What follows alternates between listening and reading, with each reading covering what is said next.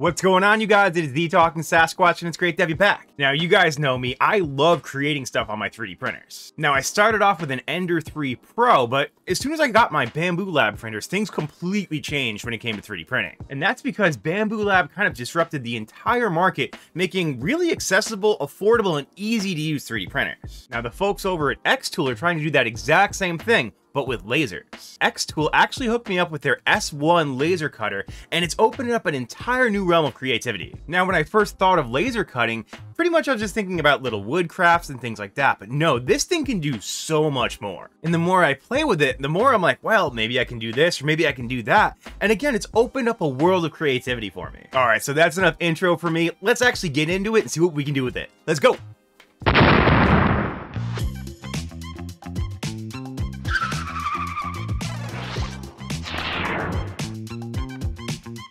So the folks over at XTool really are trying to follow the Bambu Lab model. They're making a very high quality machine at an extremely competitive price that's super easy to use. Now, I'm not really going to do an unboxing of this laser because honestly, there's a ton of great videos on YouTube already, and I've got some other stuff I want to show you. Now, I will tell you that the unboxing and setup of this laser has been extremely simple, so just follow along with the guide. If you have any questions, go to YouTube, but literally couldn't be easier. Now, for things like lasers or 3D printers, it doesn't really always just matter how good the physical machine is, it's also the software that you use to create with it. So XTool uses their own app called Creative Space, and that's really what you make all of your designs in. Now, it is also compatible with Lightburn, which is another 3D engraving software. However, that requires licenses and money, and honestly, the XTool Creative Space app itself has been really good, and I've been having a ton of fun with it. What's really cool about the XTool S1 is that the laser module itself is actually modular.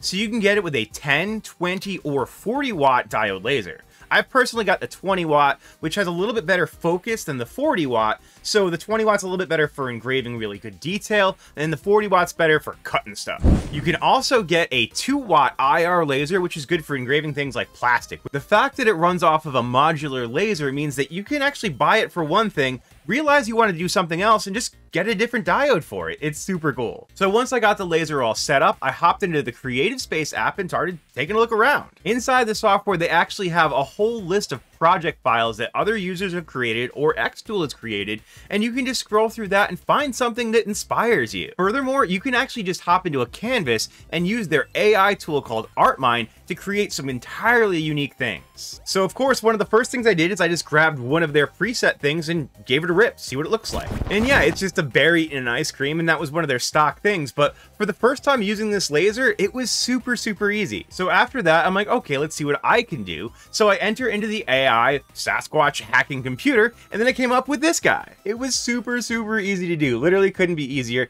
Figured out how to get it to cut out around it, and yeah, this is my AI generated image. Nobody's got this, nobody's done this before, this is just for me. So then I started thinking a little bit outside of the box, because obviously black and white, you know, 1-bit kind of designs, they're all over the place when it comes to laser cutters. So I started looking deeper and found out that you can actually make really cool 3D looking stuff like this. Now this thing is absolutely gorgeous. If we look at it closer here, like, that is fully 3D. That's actually cut into the wood. I had absolutely no clue that you could do this with a laser cutter.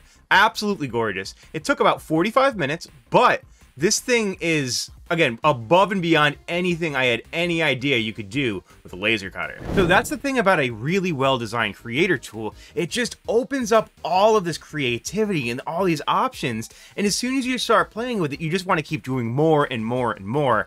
And that's what I did. So Amelia had asked if I could make a Sailor Moon keychain, and I mean, one of the great things about it is you can design in Photoshop, which I'm proficient in.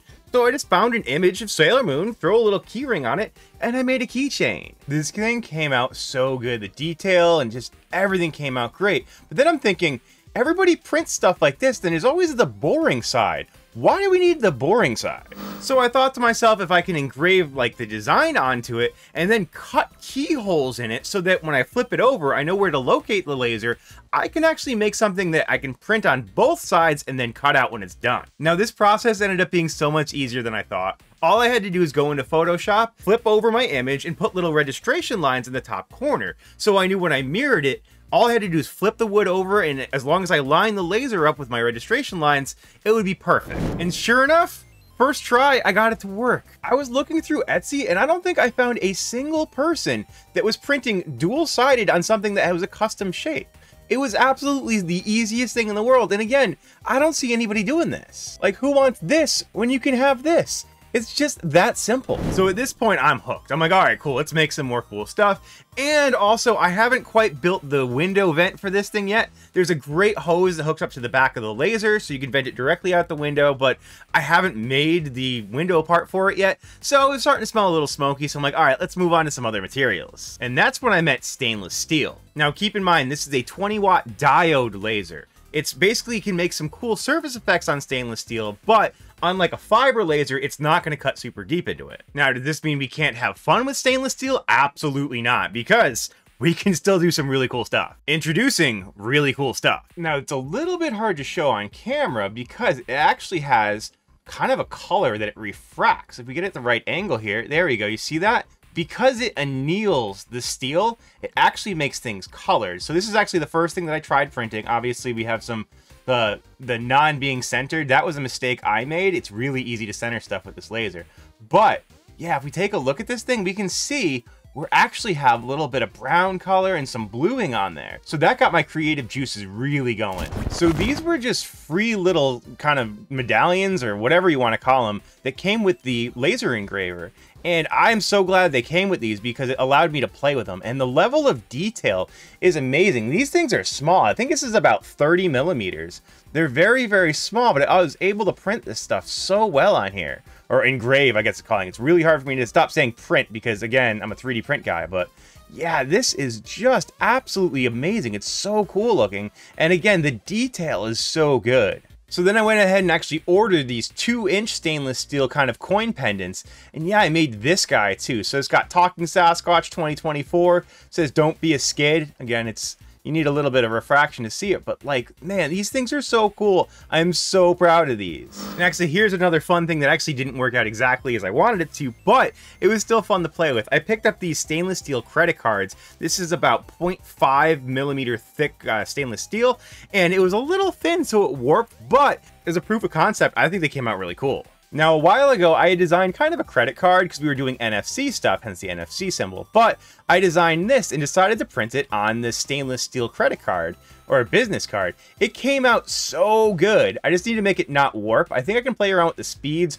or just get thicker steel, but yeah, the annealing process made this thing look so, so good. Some of you may remember that we were doing coasters a while ago, so I decided to try my own because it came with a coaster to play with, and this is what I came out with.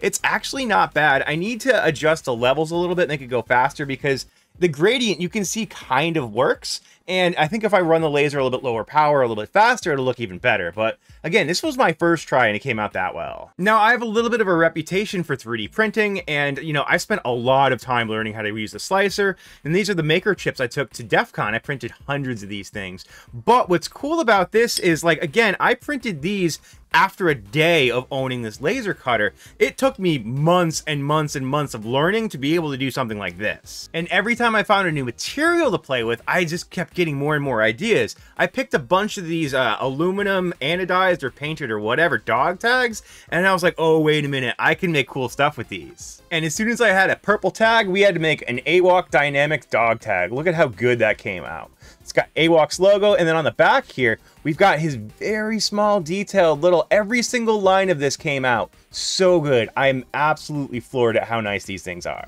Later in the week, Sasquach here, I actually made a bunch more designs I wanted to show off. So this is some AI generated hacking Sasquach images. I thought those came out really good. I actually did Post Malone as well. So here's a little Post Malone action going on there. And then I made my own tag. So here's the Talking Sasquach tag. If we flip it over, it's got Don't Be a Skid and a DeLorean with a scannable QR code. These all came out so good. I had so much fun playing with this. One of the other things I love about lasers is that unlike a 3D printer, especially the Bamboo, there's not like an 8-minute setup or self-calibration before it, so I'm banging stuff out quick. I just got the new Marauder logo from Just Call Me Coconut. I've been struggling to figure out what I wanted to do with it, so I ended up making him this dog tag, which I think came out absolutely sick. What's cool too is that I was actually able to try a bunch of different things. Like I ended up not liking this, but I tried to like change the little blood splatter in the back and I pixelized it. I thought this would look really cool. It's okay. It doesn't really have the pop that I wanted to have, but again, I was able to knock this out in like 10 minutes, which is super cool. So yeah, long story short, I never thought I needed a laser cutter or engraver because I mean, all the stuff that I saw was basically just like wood cutting things. It was not that inspiring. But I tell you, as soon as you get something like this and it's this easy, you will find reasons to use it. You'll get more and more like comfortable using it, figuring out the software. And again, at that point in time, you can just be as creative as you want. Now, I'm definitely going to be creating a store and marketing a lot of cool stuff with this laser, so keep an eye out for that as well. And now that I've opened the laser rabbit hole, now I'm scratching my head looking at fiber lasers to do deep engraving on coins and things, because that stuff's really cool too. And XTool's got you covered no matter what you want to do. They have refurbished lasers starting at like $299, all the way up to really high-end, really nice fiber lasers. They've even got their M1 Ultra, which is a diode 10-watt laser and a blade cutter. They even have really cool accessories, like I've got a screen printing setup, so you use the laser to cut the screens, and then yeah, screen printing. They've even got a heat press that you can use for sublimation. I mean, again, they cover all the bases. What's also cool is that they sell their own materials, and you can select those materials inside the laser cutting software itself, so it's gonna have all your settings and stuff done for you. It literally couldn't be easier. So if you've been thinking at all about getting a laser, the XTool series of lasers, they're absolutely phenomenal. The quality's there, the price is great.